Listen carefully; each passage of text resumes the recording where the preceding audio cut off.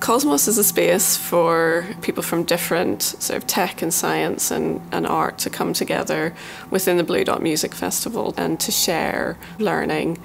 and to create an artwork that tens of thousands of people can experience at Jodrell Bank.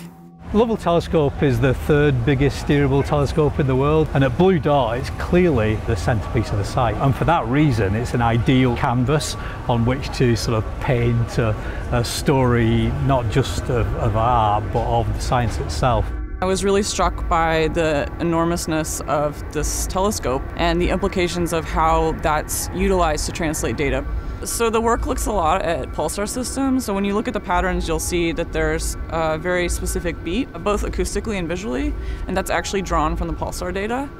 The data we receive in the telescopes has sometimes been travelling up to 10 billion years. So to see Addie being able to encapsulate all that and represent it in the installation was really exciting.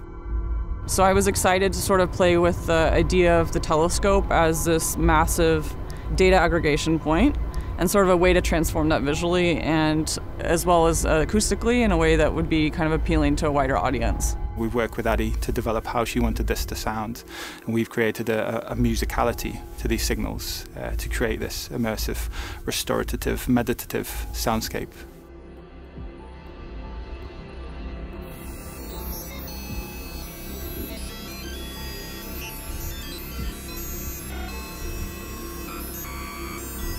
Our vision for the piece was to create an environment that was attractive and was a destination for festival goers.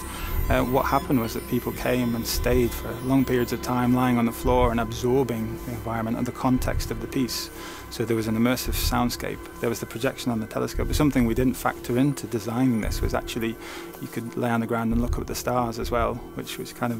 was the whole premise of the piece, was this collecting data about stars and about the universe. You see these patterns change and emerge, and that's actually similar to our data, and it's also quite abstract to begin with, but it's actually the analysis and beginning to build upon those patterns that we really begin to see something and we see the universe. One of the really exciting parts of it and being at Blue Dot Festival, audiences there have a real appetite for the deeper conversations around the science, and